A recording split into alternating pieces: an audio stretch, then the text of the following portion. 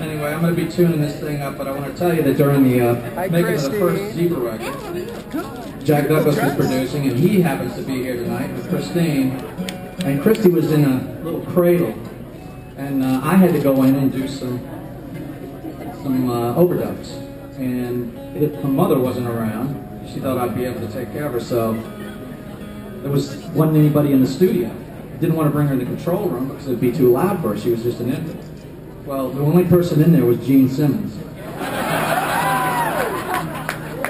And, you know, was he awesome or what? She didn't even remember. But he watched. He said, I'll watch her as long as you're in there. So thank you, Gene. Excuse me? The first one was on the house.